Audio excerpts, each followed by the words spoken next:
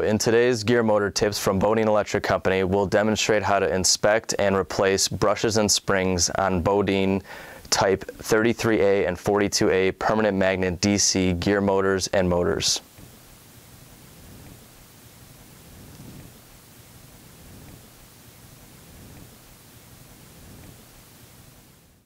First, we have to remove the two brush caps. Each PMDC motor has two plastic brush caps that are held in place with screw threads.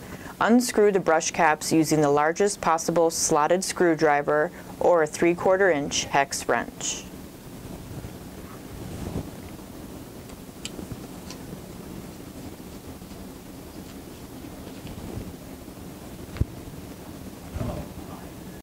The brushes are retained by constant force roll-type springs. To remove a spring, first locate the flat part of the spring which points outward. Then grasp the flat part of the spring with a pair of long nose pliers. There is a hook at the other end of the spring that must be disengaged from the bottom edge of the brush box. Press inward on the spring to unhook the spring. Repeat the procedure for the spring on the other side of the gear motor or motor.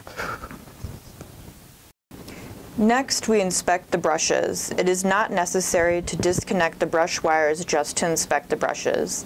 Insert a small screwdriver under the brush wire and pull the brush out of the brush box. Measure the length of the brush from the point where the wire merges with the brush to the end of the brush that contacts the commutator inside the motor.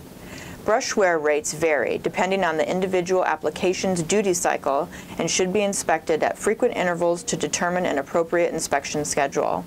Brushes for Bodine type 33A or 42A motors should be replaced before the total length is less than 0.375 inches or 9.5 millimeters. Repeat the inspection procedure for the other brush.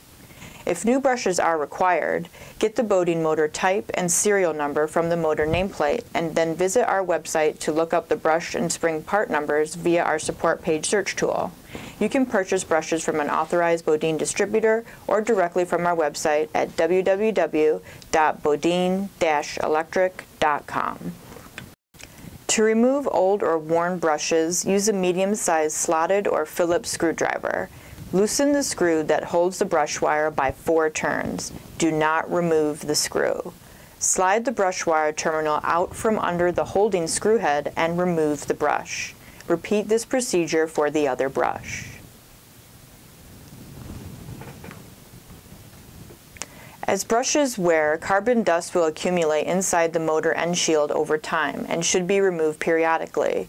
With both brush caps and brushes removed, carefully use a shop vacuum with a small nozzle to vacuum out possible brush dust deposits through each of the open brush cap holes. We advise against blowing compressed air into the motor. Now that the motor is cleaned out and the old brushes are removed, we'll proceed to installing the new set of brushes and springs. Position the terminal of the new brush fully under the screw head on the brush box and tighten the screw.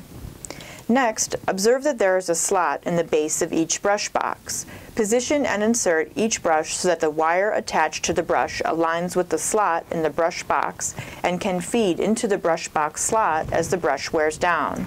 The brush wire must be capable of moving freely in the slot. Before installing the brush springs, we need to inspect them to make sure they weren't damaged during their removal. If they are uncoiled or otherwise damaged, the springs need to be replaced as well. In general, we recommend to replace both brushes and springs as a set.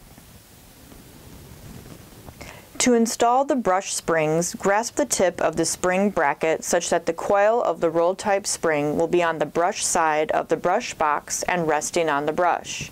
Push the spring bracket slowly into its slot while letting its 2 attaching hooks slide down on the wall of the brush box.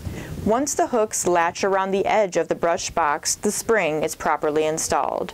Release the pliers. Make certain that the coil of the springs is centered directly on the brushes.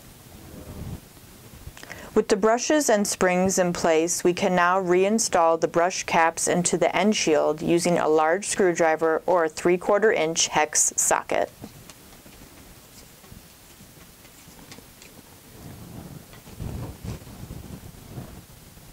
Reconnect the drive to the power source or DC motor speed control and test for proper operation.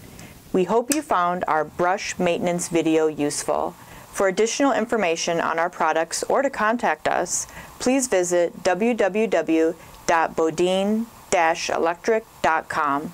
Thanks for watching.